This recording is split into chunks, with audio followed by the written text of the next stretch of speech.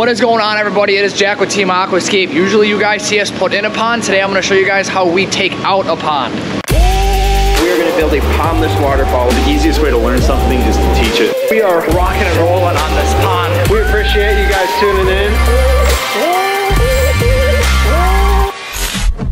Sorry about all the noise in our warehouse right now, and we're gonna show you guys how to tear out a pond. So let me show you guys what we're gonna do in the beginning stages of what we're gonna do. In this project, it's a little bit different considering that we are in our sandbox and we are gonna be using the same existing hole, and we are kind of constricted to what we do. Kind of similar to out in the field when we're doing our projects. So we're gonna come in here.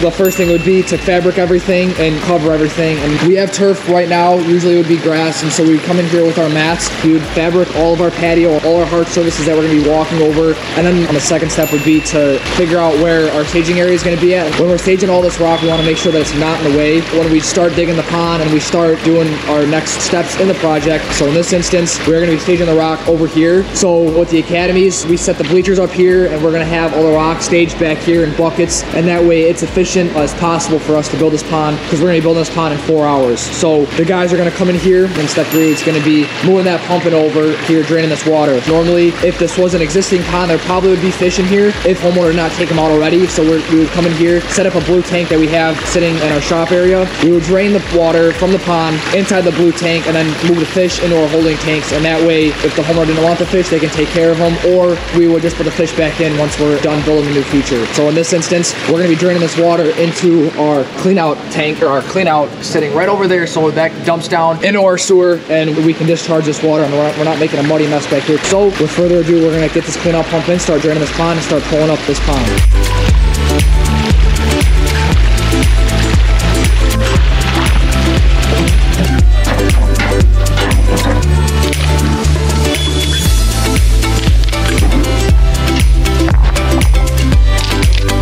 So the guys, right now we're pulling up all of our edges, exposing that liner so we can pull that liner up, make sure no dirt and sand gets inside the water and inside this gravel to murky it up, and that way it just makes our jobs a little bit easier once we put this pond back in, because we're going to try to save as much gravel as possible and put it in buckets, and that way we don't have to clean as much once we get the pond in during the academy. So Josh right now is just pulling the skimmer apart, and what I mean by that is just he's pulling the pump out, getting all the components out of there. That way we can start fresh during the academy. So yeah, we're just waiting for this pond to drain. Once we get the pond and all the water drained out, we'll come in, start our way from the skimmer, and work our way out of here. That way we're not doing double work and we're not trampling on top of everybody, and that we're trying to be as efficient as possible.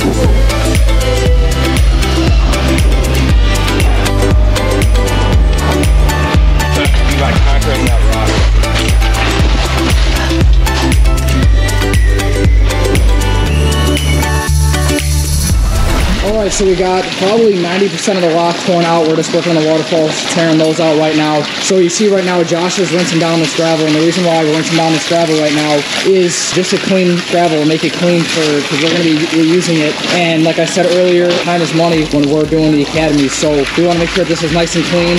We're putting it into these buckets, that way we can just toss it in here. So we tore all the cobbles out, all the hand sides, we put them in our gaylords, put it off to the side, and then moved all our granite off into our staging area, so that way it's all easily accessible. So as you guys can see, as I mentioned earlier, we have our mats down here, and then the cement we didn't have to cover because it's the cement. We're just taking our ball carts and running them back and forth. We're not tracking anything out into here. So we got our, it's still a functioning warehouse out here, as everyone is kind of buzzing around with forklifts, getting all the product to you guys. So we got one gaylord of cobbles sitting here, so that's all the cobbles that we used out of this entire pond, and then this is all of our granite that we used. So it's kind of weird seeing what we went from the pond and then now to this. So this is our staging area, so we're just kind of cooking away at this, trying to get all this done. Normally granite would probably be a little bit closer for us when we're doing a pond, so that way it's just nice and easy accessible, and we don't have a stack slate urn sitting off to the side. So we're just kind of the logistical things that we have to worry about when we're tearing out a pond, because it's not just dig the hole and put a new project in the ground. It's tearing out the pond, making sure everything's staged, and we're not doing double work in the future.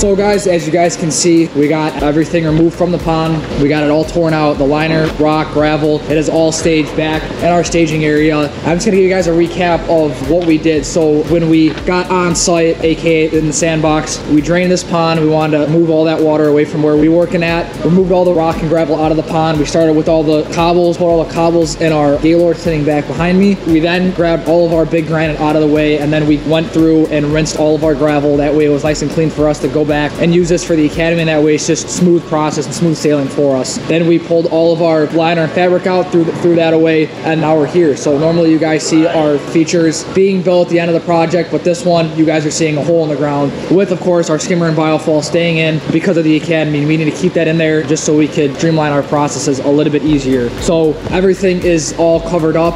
We still have a little bit of things to do back here, so we're going to keep the plywood and the fabric on our turf. That way we don't mess anything up back here. But this is all that we used inside of the sandbox in that area. So we probably have 24 buckets of gravel, and then a Gaylord of cobbles, and then all of our granite back here. So it's probably a good 4 or 5 tons that we used back here, and that all came out of this hole here. So 15 by 20 liner was used on this project, skimmer 1000, and a signature series 2500 biofalls. Like I said earlier, that's all staying in the ground. I just wanted to show you guys how we, Team Aquascape, remove a pond. So it is Jack with Team Aquascape signing out. Hopefully you guys enjoyed this video. Please feel free to leave a comment down in the comment sections. I know me and a bunch of other guys do look at the comments, so it means a lot to us whenever you guys are commenting, and we like to see what you guys have to say and engage. So hope you guys have a fantastic day, and we will talk to you guys later.